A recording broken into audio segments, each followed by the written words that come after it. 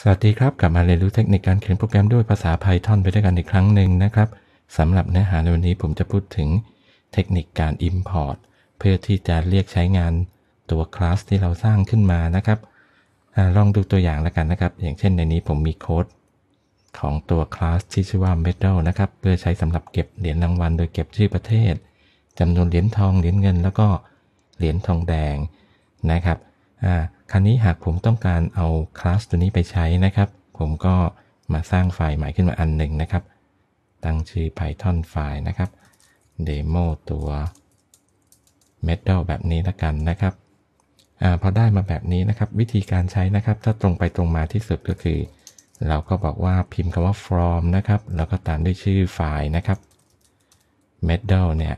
ตัวนี้นะครับอันนี้คือถ้าอยู่ในโฟลเดอร์เดียวกันนะครับก็พิมพ์แบบนี้ได้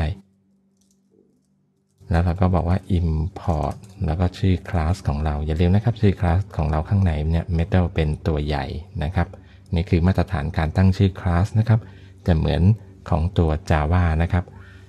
พอเราทำแบบนี้ได้เราก็พิมพ์แบบนี้ได้เลยนะครับสมมติว่า jp เท่ากับ Medal แบบนี้นะครับแล้วก็พิมพ์เข้าไป Japan แล้วก็เหรียญทองเหรียญเงินเหรียญทองแดงนะครับสมมุติเป็นแบบนี้นะฮะเราก็สามารถที่จะพิมพ์ค่าบางค่าออกมาได้นะครับอย่างเช่น jp.total แบบนี้นะคลิกขวาแล้วก็รันเห็นไหมครับเราจะได้17นะครับก็คือมาจาก10บวก5บวก2นะฮะอันนี้เดี๋ยวผมลบโค้ดพวกนี้ทิ้งนะครับคราวนี้มาดูอีกวิธีหนึ่งนะครับถ้าเราจะใช้ตัว editor ช่วยในการ import นะครับดูนะครับ th เท่ากับ Medal แบบนี้นะครับแล้วตรงนี้เครื่องก็จะพ็อปมาเลยว่ามีช้อยอะไรให้เราเลือกบ้างกด alternate enter 1 ครั้งแล้วเราก็บอก import เรา import จากตัวนี้นะครับคือในเครื่องผมนะครับตัวคลาสที่ชื่อว่า Medal เนี่ยผมใช้เป็นตัวอย่างในตัวไฟล์ที่ชื่อว่า what is self ด้วยนะครับแต่ผมจะใช้ตัวนี้ในที่นี้นะครับคลิกเข้าไปเห็นไหมครับเครื่องก็จะ import บรรทัดนี้ขึ้นมาให้บรรทัดที่1เนี่ยนะถ้าอยากดูตรงนี้เรามาดูตรงนี้ได้ what is self ที่เมื่อกี้เป็น choice เพราะว่ามันก็มีตัว Medal ตรงนี้อยู่เหมือนกันนั่นเองนะครับแล้วกลับมาตรงนี้นะครับเราก็พิมพ์ตรงนี้ได้ว่า Thailand นะครับแบบนี้ print ตัว th.total ได้นะครับอันนี้คือวิธีการเรียกใช้นะครับโดยที่ใน Python นะครับในไฟล์เดียวกันนะครับเราจะเขียนกี่คลาสก็ได้นะครับที่มีความเกี่ยวเนื่องกันเนี่ยสมมุตินะครับผมมีคลาสอีกอันหนึ่งนะครับเป็นนักกีฬานะครับ athlete เนี่ยผมก็สามารถใส่แบบนี้ได้นะครับ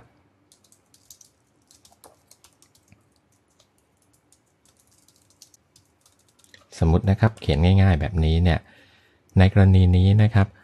ถ้าเราต้องการเรียกใช้นะครับคลาสนะครับมากกว่า1คลาสที่มาจากไฟล์เดียวกันนะครับเราก็ใส่คอมมาตรงนี้เข้าไปนะครับเห็นไหมครับเป็นแบบนี้แล้วเราก็สามารถเรียกใช้ตัวคลาสตัวที่เราสร้างขึ้นมาใหม่ได้นะครับเราก็ทำไปได้เรื่อยๆนะครับจะมีกี่คลาสก็ได้นะครับใส่เข้าไปนะฮะ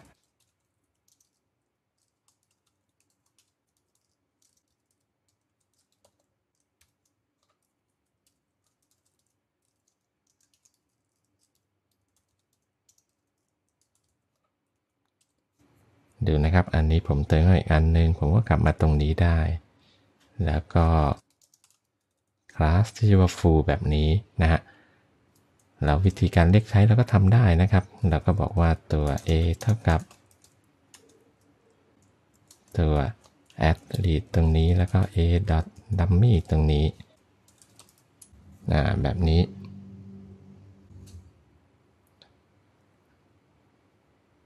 สังเกตนะครับตัวคลาสที่ยังไม่มีการเรียกใช้นะครับมันจะออกเป็นสีเทาๆแบบนี้นะครับคือตัว full เนี่ยโค้ดข้างในไม่มีส่วนไหนที่ใช้ตัวนี้เลยนะฮะคราวนี้ผมให้ดูอีกวิธีหนึ่งนะครับการ import เนี่ยผมลบพวกนี้ทิ้งนะครับเดี๋ยวตรงนี้ผมคอมเมนต์บรรทัดนี้ไว้นะฮะอีกวิธีหนึ่งเราจะพิมพ์แบบนี้ก็ได้นะครับ import ตัว Medal อย่างนี้เนี่ยดูนะครับแต่ว่าตอนที่เราเรียกใช้เราจะต้องเขียนเป็นแบบนี้นะครับว่าอย่างเช่น th เท่ากับ Medal แล้วก็ค่อยมา dot Medal แบบนี้อีกทีหนึ่งนะครับแล้วเราก็บอกว่า Thailand นะครับแบบนี้นะฮะสังเกตว่าถ้าเราเป็นแบบนี้เราจะต้อง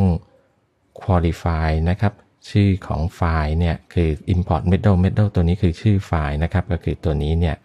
แล้วเราค่อยมาตามด้วย dot แล้วก็เป็นชื่อของคลาสที่เราต้องการนะครับซึ่งแบบนี้อาจจะไม่ค่อยสะดวกหรือว่าบางท่านอาจจะไม่ชอบบางท่านอาจจะชอบแบบบรรทัดที่1เนี่ย from ชื่อไฟล์แล้วก็ import ตัวคลาสที่ต้องการใช้นะฮะหรือว่าอย่างเช่นตรงนี้ผมก็ถ้าจะเอาตัว athlete เนี่ยก็ต้องพิมพ์ dot แบบนี้นะครับก็คือมีตัว medal เนี่ย qualify ตลอดเลยนะครับทางนี้ทางนั้นก็ขึ้นอยู่ว่าเราชอบใช้แบบไหนละกันนะครับไม่มีผิดไม่มีถูกนะครับหรือว่าจะทำอีกแบบหนึ่งก็ได้นะครับถ้าเราไม่ทำแบบนี้เราก็ตั้งชื่อเล่นให้นะครับบอกว่า medal พิมพ์เยอะๆนี่เราไม่ชอบเราก็บอกว่า as นะครับสมมุติว่า md แบบนี้ละกันนะฮะแล้วแทนที่เราจะพิมพ์ตรงนี้ medal เราก็พิมพ์ตัวย่อนะครับเหมือนเป็นชื่อเล่นเนี่ย md ก็ได้นะฮะเอาละครับสำหรับตัวอย่างวิธีการ import ตัว class ที่เราสร้างขึ้นเพื่อมาใช้ในอีกไฟล์หนึ่งนะครับในวันนี้ก็ขอจบลงเพียงเท่านี้ขอบคุณสำหรับการติดตามรับชมสวัสดีครับ